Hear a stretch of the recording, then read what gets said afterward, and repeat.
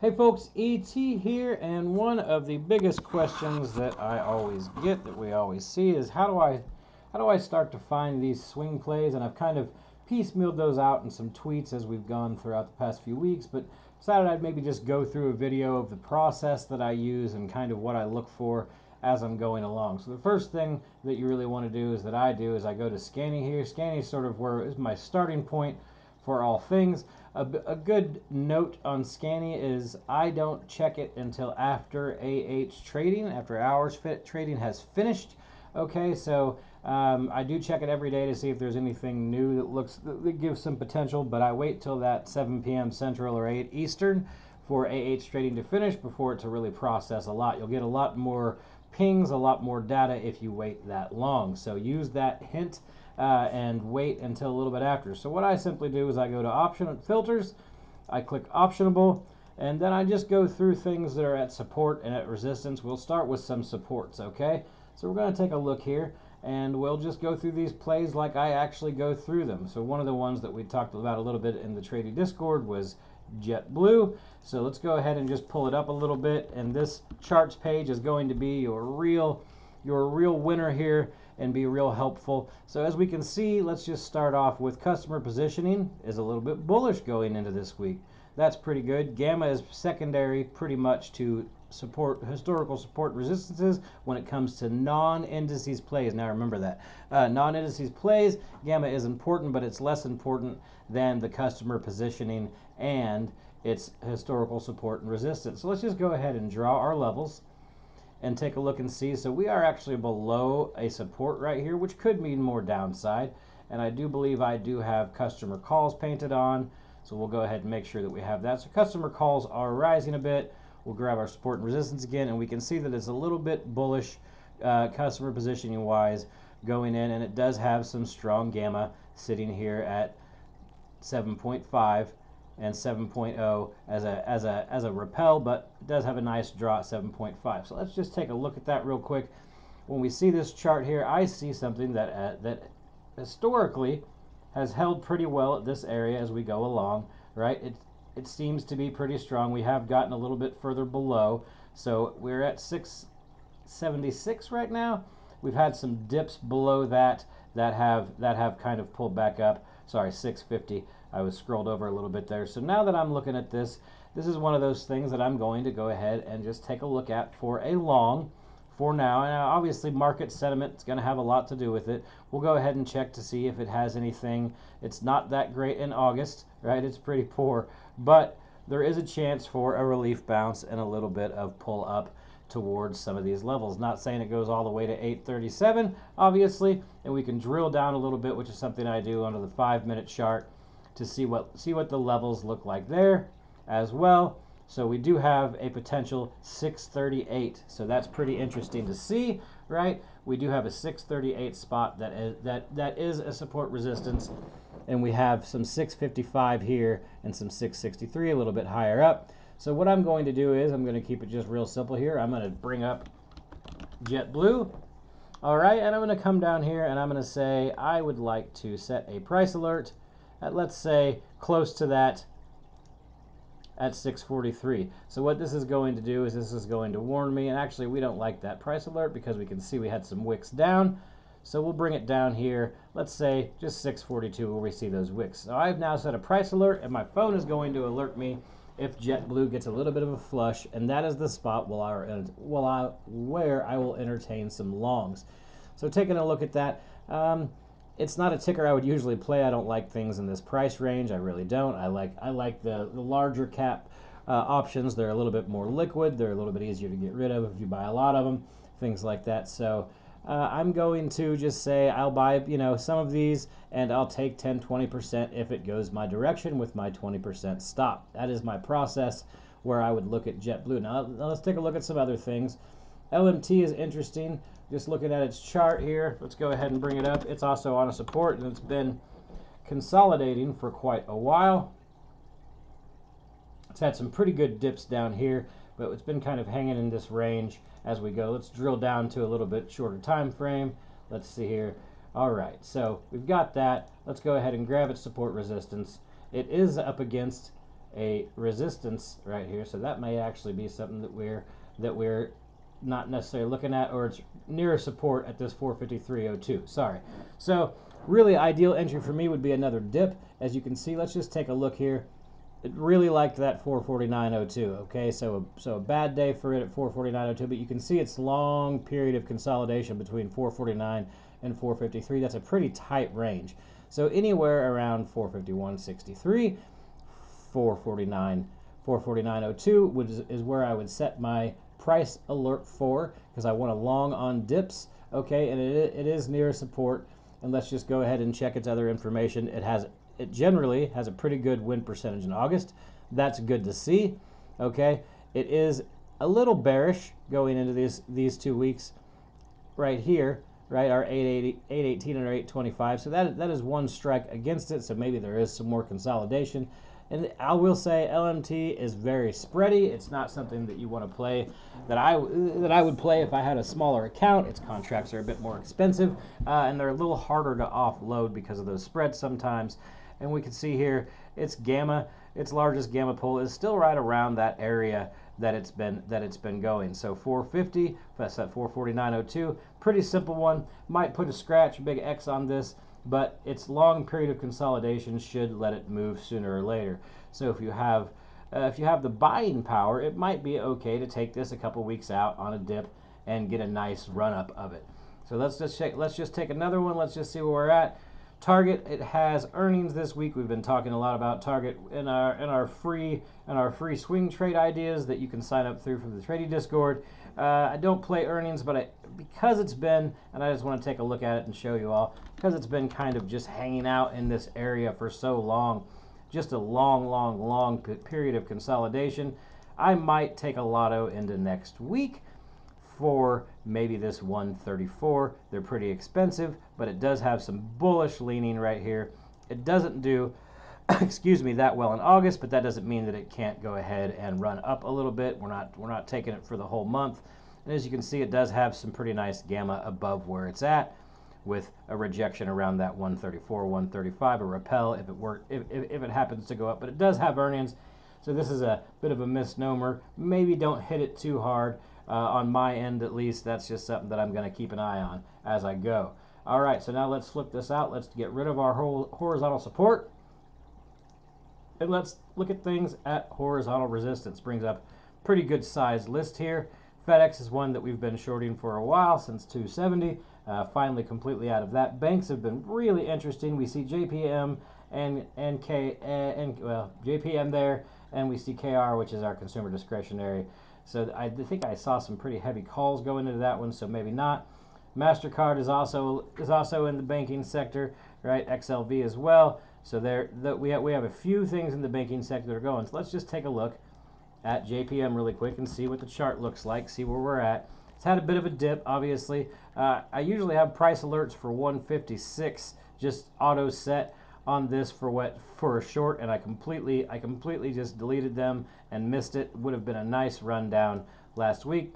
Let's go ahead and take a look at its levels, take a look at its data. Real simple. So it's near a resistance up here at 155. Okay, so that's interesting to see. 155 would be a good spot. As you can see here, if you just look at these historical levels, how well they play out over time. So if I'm looking to short JPM, I'm going to go ahead and set my alert. I'm going to go over here and I'm going to say I want JPM, and I'm going to set an alert about, we'll just say a crossover of 155, somewhere near there, just to get an alert. All right, so now drew a line instead of setting an alert. There we go. We'll delete that line. We don't need that. So this is how I kind of start to play these swing trades. TradingView will alert you when something crosses over your spot, okay, and then you can revisit the data. If we're looking here, right, it's pretty bearish going into this week. So we'll just check MasterCard here in a second to see if it also has the same information as we go. JPM does not do well in August, so that's interesting to see. Dark pools look like they're thinning out a little bit. Another thing that you can always check is you can kind of come through and you can just check it's just quick dark pool. We want to look right here. 156.84 is a spot that is a real heavy dark pool, so price could gravitate towards where the money is, but interesting to see that's around not too far away from where we want to play a short side if we're looking at JPM.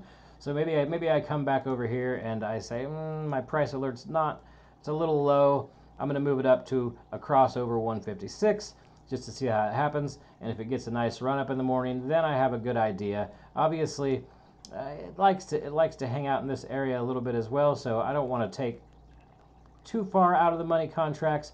And JPMs are actually pretty cheap and not that hard to offload if you're doing well and the spreads aren't bad. So this is my process. This is how I start to go. I just start to go through and pick things. Let's check MA real quick and see what it looks like. Support resistance, so it's nearing another resistance coming up at 397, not too far off, 398. We can see these little candles here. We got over a little bit, but it just could not hang that long and it dropped below. Also, it has pretty poor performance.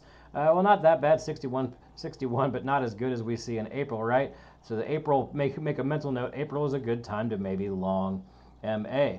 Let's go ahead and take a look at its options really quick. It's showing a little bit bullish on customer positioning, so maybe this is not one that we look to short, and it's got some gamma exposure that's actually pulling a little bit lower down, which is interesting to see. Its largest bar is 380, so it could see a nice dip there. Let's go ahead and look and see what its customer calls look like. Oops, wrong button. There we go. Let's look at its customer calls. So they are picking up a little bit. Now let's check customer puts to see, and they are dropping. So this is maybe one, right? Just we go through these buttons, we just check each little thing to start to form a thesis. So I'm going to put a scratch on MAs. It's got it for a short at least, because it does have some data that shows that it could go up a little bit after this nice long period here of consolidation as it's gone through. Let's see if there's anything else. Let's see here. What else do we have here? FedEx, we've already played that a bunch. KR, I don't know if I want to mess with consumer discretionary. It's had kind of a weird week as we've been going. ZS, let's see what that is. Just check it out. Excuse me. So it's sitting there at pretty close to a resistance above. Whoa, we're far away from a resistance above actually. So that one's maybe we need to lower our time frame a little bit to check to see where we're at there. Sometimes you need to do that there. That makes more sense. 143.11 is a resistance. As you can see, look how well these levels have really worked. We didn't quite get to that 147, but we did come down off of it. We've bounced off of here. And if we get a little bit of a candle close below here, then there is some downside going in, right? It does have its largest gamma pull at 142, which is about where it's at. And but it is showing bearish going into this week in the customer positioning. So let's go ahead and check our customer calls. They are coming up a little bit. Customer puts are going up a little bit as well, so kind of a mixed bag there. Let's just see how it does seasonality wise. August, it actually has a fairly decent win percentage. Not a lucky one with 666 in there, but we'll be okay. So this is just one of those things to kind of take a look at. You can also draw your GEX levels, and once again you can come through here and you can check its largest dark pool level to see where it might get a nice reject. And that's pretty far above, actually, right around some of these levels. That GEX right there, as you can see, lines up with a pretty large gamma pull. So that's interesting to see as well. I hope this is helpful to you all. You do have to do some homework, I will say that. You can't just blindly go through. Sometimes you get smaller lists and you see a little bit less. I know AMAT, I did see some above ask sweeps on that maybe, or maybe a trading flow for a short there. So that would be interesting to see, to check to see if it's still in. It is pretty far from its last support, so AMAT actually looks good to me. Doesn't do that great in August. My goodness, it does not do great at all. Let's check its customer positioning here. It's actually a little bit bullish, okay, and it does have some gamma that could pull it upwards at other spots, and it's got a pretty good bounce, repel away at 140 as well. So that is interesting to see. I kind of like this. I kind of like AMAT a little bit for a short. Customer put positioning is coming up a little bit. Let's see what calls look like. Calls are going down. So this actually doesn't look too bad to me. Let's drill down to a shorter time frame real quick. You just got to go through these clicks and kind of start finding things. So it's actually below historicals on the 5 minute. So we don't want to just say it's going to go that far down. but interesting to see a little bit on the 15 as well. So maybe our higher time frames are just our best option here to get a good picture of what it looks like. I don't think I would want to short it all the way down to 114, but its cons do move pretty well, and it's interesting to see that it does have some put positioning going up. Its dealer delta is also pushing upwards, which we would have to do a back test on that to check to see how that works, and we can always come through here and type in our back test and see what it looks like. And we can check its Gex and Vex profile. I do that as well. Some of these things I just do with bot pings as I go along, as I'm kind of moving along. I just make a mental note. Let's see what its performance looks like. It's actually a bit of an inverse. It's a buy over, but the in profit isn't good. So these aren't numbers that we necessarily want to pay attention to. And the last step of this that I was just talking about is I will check its price distribution just to see if it's kind of correlating with the things I'm seeing. It shows some up days and some down days. Shows sort of a mixed week, if you will, until it gets later in the week, which it still actually has one solid day there as we go. Obviously, I take a look at its gamma exposure as I go, and I look to see where its price is most supported, which is right around where price is. So a run up into 145 would be my spot. I'll go ahead and set an alert. I'll pull it up, and I'll just be patient. So the thing about swing trading is I really don't want to mess with. Well, it's not letting me do anything here. That's nice. There we go. That'll work. The thing that I do is I set these alerts, and sometimes they might take a week or two to go through. Sometimes it just takes a little bit of while on a swing trade for what I'm looking for entry-wise to go, and then I just go through this charts page. Makes it so easy. It lets me check the data as I go to see if everything still kind of correlates with what I'm looking for with that position. So there's how I do this. Let's go ahead and just check KR while we're sitting here, while we're all together, just to see if there's anything interesting there, since it is at a resistance. It's got a nice rise here. We can all, without even having to look, we can see if we look left where we've had troubles at that 50.27. So let's draw our level here and just see. So 51.35 is a little bit above it, but it seems to be historically a little bit there. Its dealer deltas are pushing upwards. Let's go ahead and just check its customer calls, going way down, customer puts going way up. So this actually doesn't look like too bad of a short. The only problem that I have here is that it is a little bit bullish right here for 818, but look at these bear moves after that. Kind of crazy to see how bearish those get after this week. So this is one of those ones that I just set another alert, right? I want to see it come up to this 50.42-ish area. Go ahead and just hit it real quick, KR, and we'll just drag up to 50. We'll say this is a good spot. TradingView is not being very kind to me today. Well, okay. Well, we're just going to have to let that one go. Maybe I hit a refresh and see if it'll pull it up for me and allow me to actually do it. Oh, that brought up our SPY chart, of course. So it's just being a little goofy today. We're going to come up here and we're going to see if it'll, there we go. Right around 50 is where I want to see what happens with KR. So this is simply how I find my different swing plays that you see me posting and see me talking about. As I remain patient, I recheck the data on this charts page, and then I go into my position. So that is all for now. I hope everybody has a good rest of the weekend. We'll see you in the Discord and on Twitter tomorrow. I hope this is helpful to everybody. If you have any questions, just comment on the post on Twitter when I post this. Everybody have a great Sunday and go get that Oprah money.